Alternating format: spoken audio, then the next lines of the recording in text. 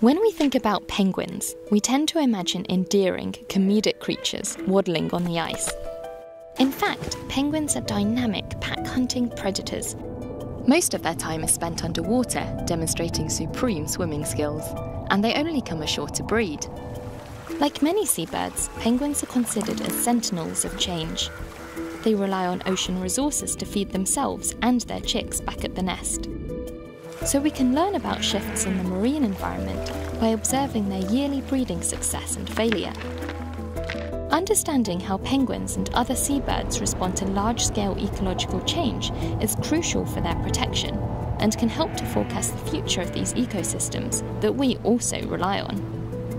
In 2010, a team of researchers from the University of Oxford established Penguin Watch, a network of more than 100 time-lapse cameras around Antarctica and the Southern Ocean, monitoring penguin colonies all year round.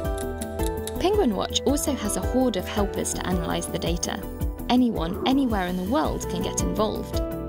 These citizen scientists are crucial. So far, they have processed more than 1 million images. Their efforts have also helped to develop an algorithm that automatically counts the number of penguins in an image. Combining AI and citizen science helps to provide real-time data for policymakers. The success of Penguin Watch also led to the development of Seabird Watch, used to monitor other seabirds throughout the world. Equally reliant on volunteers, it expands those techniques to a wider range of species.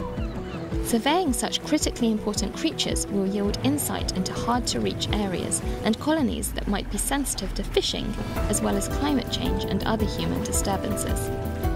Far from being merely cute, penguins reveal fascinating and vital information about the world we all share. Become a citizen scientist. Join the team at penguinwatch.org or seabirdwatch.org. For more fascinating science, visit our website, subscribe to our channels, and like us on social media.